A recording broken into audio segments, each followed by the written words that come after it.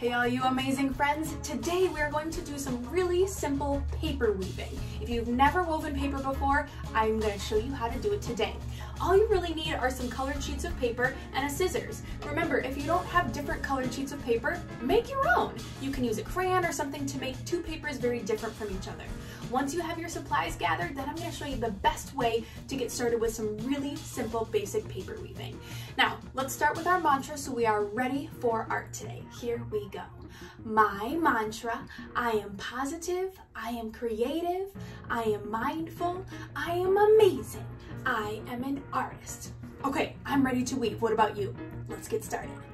All right, friends, the first thing you want to do when you start to make your paper weaving is to pick a paper that's going to be your warp. A warp is basically like a loom when you weave. It's what you weave into.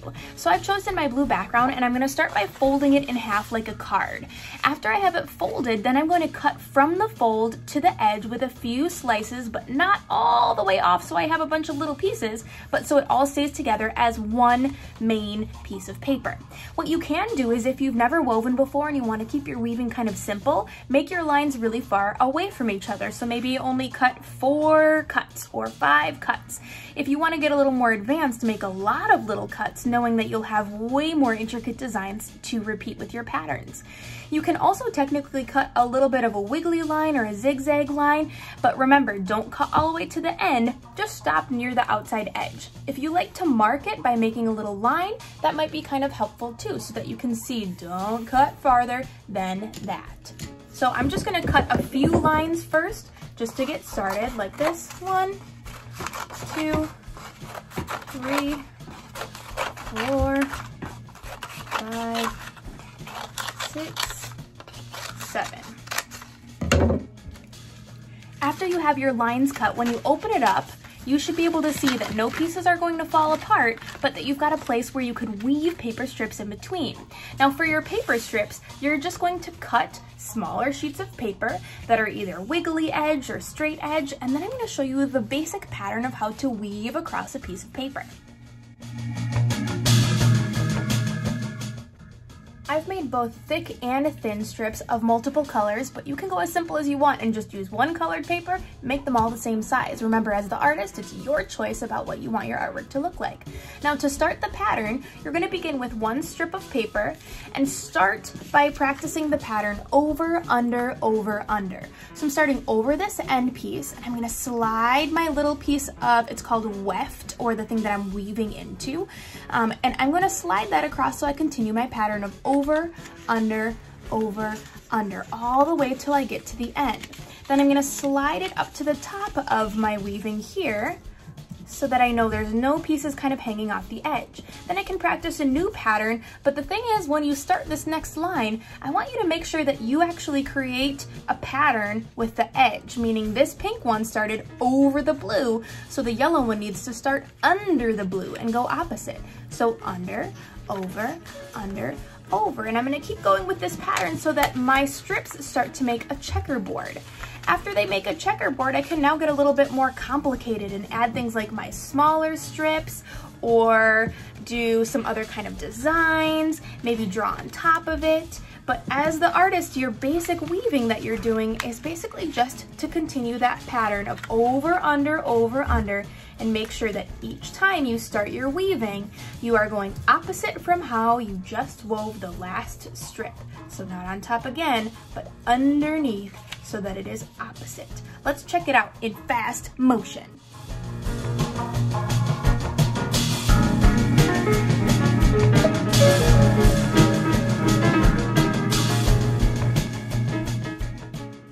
Once you have everything woven, then you can decide if you want to add any extra embellishments. So long sheets of paper can actually be woven underneath some of the other ones and just slide right up the top till you have a more complex weaving.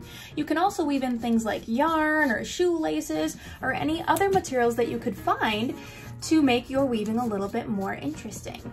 So let's check out how you can add a little bit of glue to it to make your weaving slightly more structurally sound. So if you want to do yarn, the yarn trick is just to slide it underneath in the same way. But to glue your weaving together so that it's going to stay as one piece, if you flip it over to the back, which still kind of looks like the front, all you need to do is just glue underneath these little tabs along the edge. And that will secure your weft pieces so that they do not go sliding back and forth. Once they're secured down, then your weaving looks awesome, and you can decide if there's any more embellishments or details that you want to add to your weaving. Now that you know how to make a basic paper weaving, you can embellish it so it looks super awesome and add some different details to it. I'm also going to challenge you to use your paper weaving as a placemat tonight for dinner. Sometimes it's fun to make a piece of art that's also functional, meaning that you use it instead of just looking at it. Now, we're going to end our art today with a little bit of meditation, and this one has to do with kind of counting and also using your body like percussion. So still keeping that same motion of one hand on your chest and one hand on your belly, but this time as you're breathing slowly, you're going to focus on your hand making 10 tapping motions with one finger, 10 tapping motions with 2, with 3, with 4, and then all 5. So by the end, you've done 10 taps times 5, which is 50, and then we'll be able to kind of practice that percussive repetition. Okay, so here we go, slow deep breaths, and then you can start tapping along with me.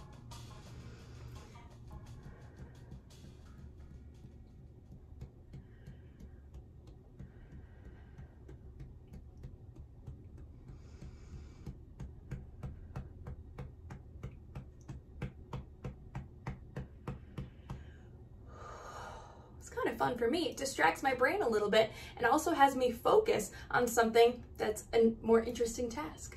Now, I want you to challenge yourself to keep creating, and we will see you next time.